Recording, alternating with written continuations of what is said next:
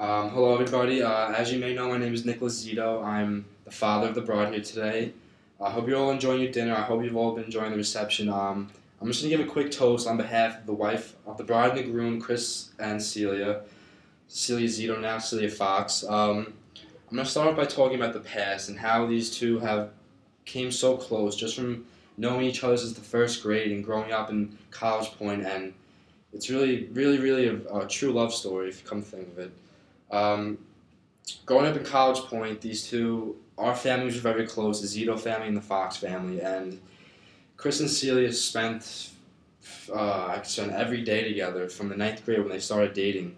They went to high school together at PS 416 in Queens. Um, Along with their siblings, Celia had three brothers, and I have five children, Chris along with two brothers and two sisters.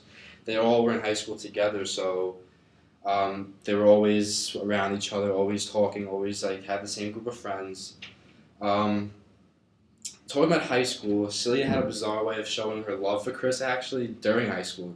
She had a shirt made with Chris's face on it, and it said, "He's mine." I mean, he did win Best Looking, but come on, Celia, you had to embarrass him like that in front of everyone. I mean, walking around with his face in high school is a social disaster. Um, I can remember during one of their off periods, my son Richard, who was not the biggest at all, Richard, you want to stand up for us to show everyone? Um, he used to get bullied a lot, and he was one of the kids that always picked on, always got made fun of for being short and small, whatever. And Chris didn't like that, and he was one of the bigger kids. He was a football player. He was a very athletic kid, and he punched the kid and broke his nose and got suspended from high school. So, I mean, I'm sure his parents weren't happy. I see them shaking their heads, but yeah, I had some sympathy for him. He settled for my son, so yeah, why not?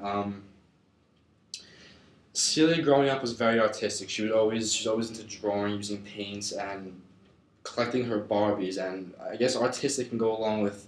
She used to love to cut their hair. I'm surprised Chris even lets her go near with a scissors. She used to be chomping at their hair all day. It's pretty impressive how they came out, but geez, oh man.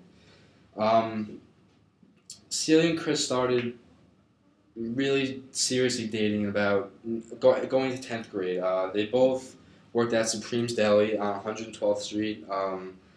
They've never fought at all. There was never any conflicts unless like over who was gonna wrap the sandwiches, who was gonna cut the meats. But no conflicts ever really arose when they were together, which is very good. Which is why I see they're getting married. Having such a close past and such supportive families behind each of them is the reason why I stand here today to celebrate the marriage of my daughter to her wonderful husband Chris. So I'm now going to move on to talk about what they've been doing today and how they've successfully planned out their future, starting with getting married.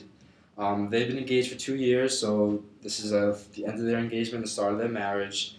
Um, you guys work hand in hand when it comes to your careers. Chris, you being a general contractor, you build homes on the Long Island region into the city region. And Celia, I've recently learned that you just got a real estate license, so you're going to be selling all of Chris's homes. So the dynamic duo is back.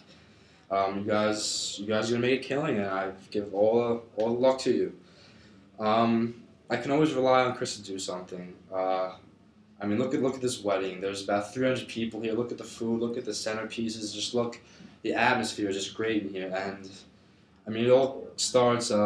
Chris can't thank you enough for that. Those coats are not hung themselves. Whenever I ask a favor, Chris is always there. He's always the first one to do anything. Chris, you've really built a beautiful home for your family to come. You have planned out your future for your children to come. You established a home in a very nice town, suburban town, where the schools are nice. So you're going to be a great family, man. You're going to be a great father. I see a lot of you in me when I was your age, 30 years ago. So yeah, a lot of credit for that. This being an Italian family, however, you got to use to the ethics we have, and food is a huge part of Italian culture, as you may know. You coming from Irish descent, I know it's not one of the more important things, but you gotta learn that. You have an Italian wife now. Don't keep using the microwave for dinner. Use her. That's why we put her in the kitchen. She cooks a great macaroni and meatball. But you two really do look great together. You remind me of me and my wife Madeline from back in the 1933 when we got married. Actually, it's it's really something. But I hope your future plans. One day I hope you guys will be able to share your wealth and your health with your children and be able to pass down what you guys learned growing up onto your children. I can see my genes will come to the grandchildren, so you have some nice looking boys, some nice handsome boys. Um, I mean, I expect a lot from you guys. Being a father of four children, you got to keep the family moving. The family tree has to keep getting extended out. Um, but why we're here today? We're here to celebrate love and joy, and it's actually the sacrament of marriage. Marriage comes from many in the past, very, very, very, very, very old. But yeah. So love brought us here today. It has brought us family here today, the Fox family and the Zito family. I do thank everyone for coming today. I hope everyone enjoys their dessert. But I want us all to leave here today with a feeling of joy that our newly married couple will spend this romantic occasion with us. Let us say a prayer in our heads for them to have a happy, healthy, and wealthy future. Everybody enjoy your dessert and give it up for Chris and Celia, the newly wedded couple.